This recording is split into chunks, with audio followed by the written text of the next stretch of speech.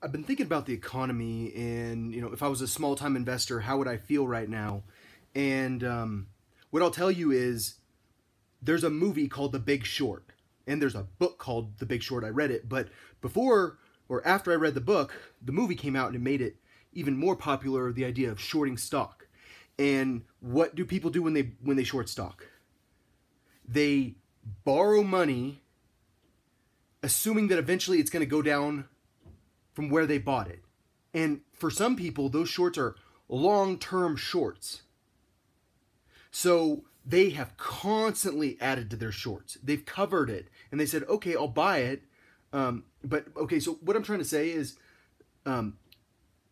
if we screw all the short people, and you're worried, well, what about someday when I need to take my money out?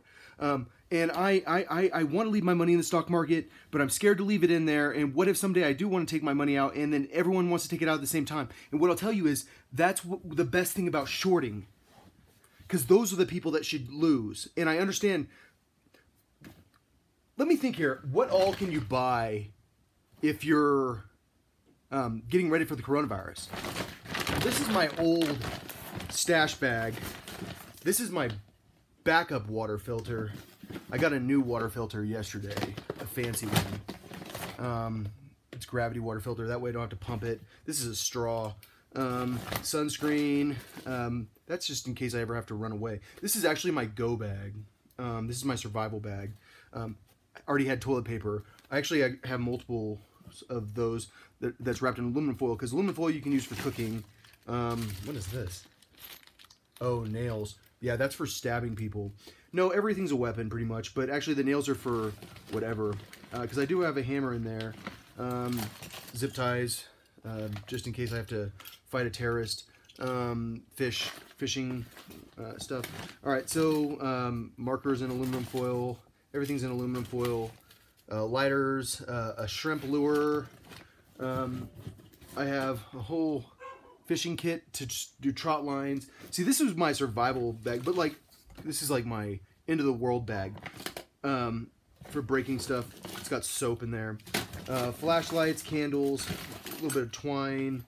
What is this? I don't know what they make. This thing is... Oh, it's got nothing in it. I should put some stuff in it. I should put bullets in it. I should put 5 bullets. It's my 5-bullet bag. I can put it on my hip. Alright, I got a razor in here. Alright, but that's just one bag.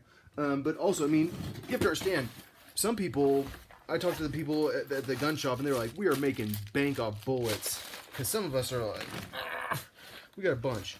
I keep mine in bags in case I need my bullets to be portable.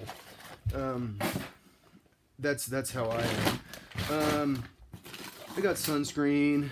Let's see here, this is stuff you don't need, but I understand, everyone's going, dude, we're out of alcohol, we're out of toilet paper, and what I'll tell you is, I understand that you want to go buy toilet paper, a triple antibiotic. I didn't even know I had that in there. That's crazy, because I just bought triple antibiotic. I've got batteries in there. I've got a first aid kit that I got from a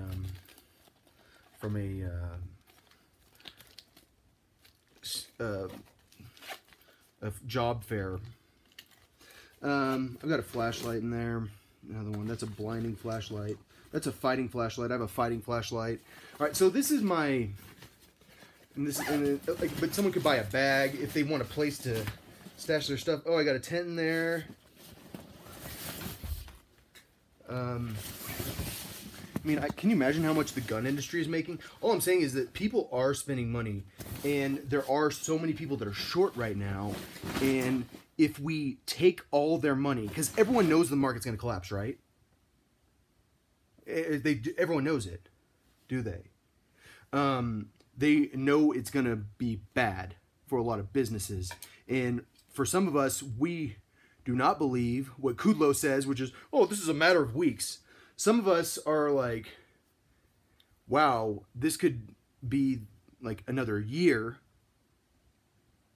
And that's logical, because if it's that hard to detect, everyone says, this is Donald Trump's fault. If Donald Trump had done a better job early on and responded seriously, then we'd be fine. And it's like, The problem is people are not showing symptoms, and the problem is Donald Trump can't like use his mind to create coronavirus tests, and we need the test. We need a lot more test kits, and I feel like anytime that you're trying to mass produce something for the entire population almost, or for a very large amount of people, it's difficult. But all I'm trying to say here is I feel like some people are making a lot of money, specifically gun people. I've got like you can buy one of these things. This is my World War III bag, so I can have camo. I have a camouflage tarp is a great thing to have. Camouflage sleeping bag is another great thing to have. You know, a lot of people are buying stupid stuff, and I feel like a lot of people are making so much money while the stock market's collapsing, because if there's anything I know right now is that I've spent, like, I have too much toilet paper, and I feel like if I bought more toilet paper right now, I'm an asshole. Because everyone's going, this is unprecedented. We're gonna have to go chop down a ton of trees now because people are stockpiling so much. It's like, all right, well, like, are you assuming that all of society is gonna end? Because if all of society ends, you want to talk about a pandemic. Like, how do you deal with a pandemic? You stay as a society and you come to like an agreement that we're gonna deal with this thing together, and we're going to stop acting like all that matters is the economy, and we're going to actually beat this thing. You can't, like, if we go into anarchy and I go out and live in the woods and fish, which, could I be away from germs? Yeah. But what if someone bathes in that river? I don't know. That's the thing. Like, but that's why I have the 2 filters, but I don't have enough filters. I can't filter enough water. I checked it. I can filter like 350 gallons. But there's no way. My family's wealthy enough. Why would we not have a way to survive, like, in the event of all out catastrophe?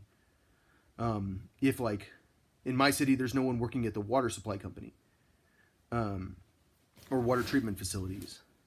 But there should But we should always assume, like, if there's anything we're going to take care of, it's grocery stores, water treatment facilities, power plants, anything that is dangerous if not taken care of. Anything that's like automated and dangerous, that's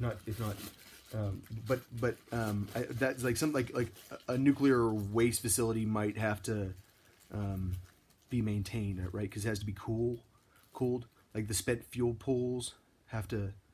Well, that's part of a nuclear facility. The spent fuel, it has to be cool. So that's power plants. Anyways, I think what I'm trying to say is, in the stock market, all these people have been short since 2010 or 2012. And so if you're sitting there going, the United States can't handle this, and what I'm telling you is, number one, we are rich. You know, I'm like a super criminal that like is not even a criminal at all, because all I do is sit there and paint all day. Yeah, that's reality. And that means that we're very rich and we can take care of this economy, but we can't take care of it on our own. But like, I understand logically everyone's going, dude, there's no way that we can survive as an economy. What I'm telling you is the circuit breaker didn't break. And if we actually decide, okay, I'm going to think actually long term, because that's what the stock market's supposed to be. When like everyone's going, why isn't the stock market crashing because of coronavirus? And it was because it was waiting to have a moment. But like logically, we're all going, well, duh. If we're like, because some of us can read, and some of us are going, dude, you're having that much trouble detecting this thing. There's no way you can stop it unless like you give everyone tests, but you don't have enough test kits. Like, there's no way. So like you can sit there and be like, oh yeah, there's gonna be a few months. Maybe we might have it for a few weeks, and it's like, oh, dude, we're actually gonna have to figure out how to deal with this thing. And like at some point, I feel like some people want me to tell them what I think we should do, and that's what the states are about. I do believe in states' rights, and at some point, like, not everyone has the same opinion. And if the president's not a dictator, then states should be able to make their own decisions. But the president needs to be a dictator in certain areas specifically, especially if there's a lot of traveling between states. But at some point, I guess the states have to reach agreements with one another. Well, if you're going to travel to my state, you're going to have these same restrictions that we're doing. But I don't know. It sure seems like a lot of people are not getting tested. This girl I read about in the Huffington Post, she has a flu, dry cough, exactly like I had. What I had, you read Tom Hanks, something's like, I think I had the coronavirus. Like seriously, like that's exactly what I think when I read. It was brutal. It was 10 days of hell, and it was like really bad. And I think if you do have the coronavirus, you need to quit smoking while you have it, especially. But all I'm saying is, like, we don't know the extent of it, but because all these people are getting the flu, which is exactly like the coronavirus, and no one knows which one's which because there aren't enough test kits, the mortality rate might actually be super low. But it sure doesn't seem like it. But I understand, like, everyone's saying, like, I trust the CDC. And the CDC says this thing is getting out of control, and if it does get out of control, it will kill millions. Not billions, but millions. And, like, but in my head, I'm still looking at it and going, okay, well, how, you don't even know who has the freaking coronavirus, and but you know how many people die. Deaths are easy to figure out. Illnesses are not. And so I'm sitting there going, like, I'm really confused about, like, how you're so sure. But then I'm also, at the same time, I'm like, you are that sure, and you know more than me, and I know there's no vaccine, and so I should listen to you. And so, I don't know. All I'm saying is, some of us are more ready than we should be. I don't think I need to go to the store for, like, probably 3 weeks. But I